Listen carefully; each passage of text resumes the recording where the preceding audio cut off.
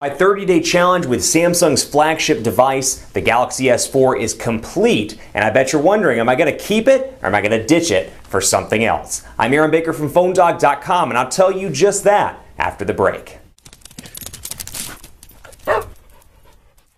30 days with the Galaxy S4 is done and in the books, and this, in a lot of ways, is the flagship 30-day challenge of the year, at least based on sales numbers. This is an exceptionally popular device, and I bet what you're wondering is, am I going to keep this device for longer than 30 days? Is it going to be my daily driver? Well, before I tell you that, let me tell you a little bit about the final days with the device and how I've used my devices in the past. I've carried Samsung devices for some time. Prior to this device, and obviously when I wasn't on a 30-day challenge, I was carrying the Samsung Galaxy Note 2. I carried it for about 6 months. Before that, I carried the Galaxy S3 for about 6 months. Before that, my daily driver was an iPhone. So, at least in my personal life, for the past year or so, when I'm not on a 30-day challenge, a Samsung device has been my go-to phone for quite some time. Galaxy S4 brings a lot to like for a lot of people. If you're coming from Galaxy S3 or Galaxy Note 2, this could be in a lot of ways a great device for you. And what it has, it brings kind of the specifications up into current days.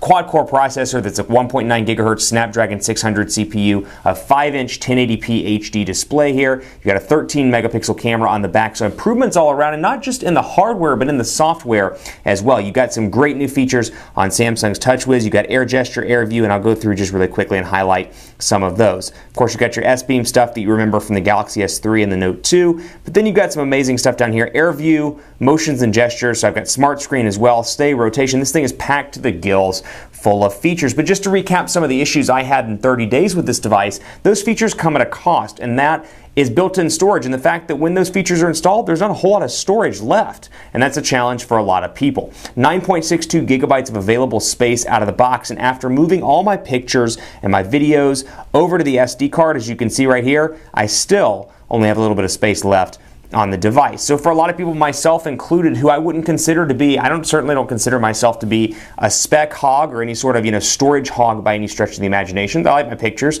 don't really listen to a lot of music outside of the music I have on the phone, and that's about 200 songs. Don't really hog the hard drive space, if you will. And even for me, it's been a challenge to stick to 16 gigabytes of internal storage on this device. Now, you do have the micro SD card slot. I have a micro SD card in it.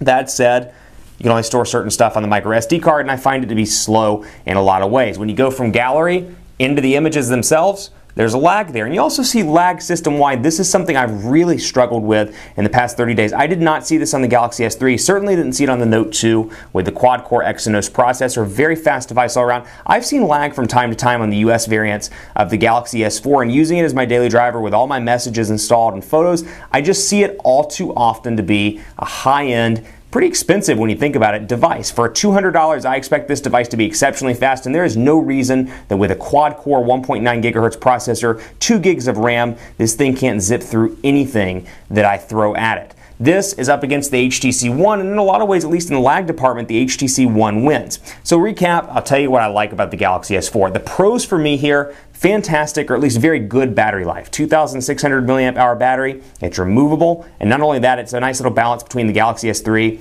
2,100 milliamp hours, and the Note 2, which had a 3,100 milliamp hour battery. It's sandwiched right in the middle, both literally in terms of size itself, and literally, well, or I should say literally and figuratively. Literally in the size, figuratively in the amount of time that it stays charged. I get a full day out of this, and usually I can make it into day 2 before this device needs a recharge. So I can easily go through a trade show or a series of meetings. I'm in LA on Friday for meetings, and I wouldn't have to worry about taking this device and using it all day on a trip. The challenge with the HTC One, for example, just comparing it to its nearest Android counterpart, it is a non-removable battery, and it's a smaller battery. It's 2,300 milliamp hours. So in terms of battery life, I have had less of a successful result on the HTC One.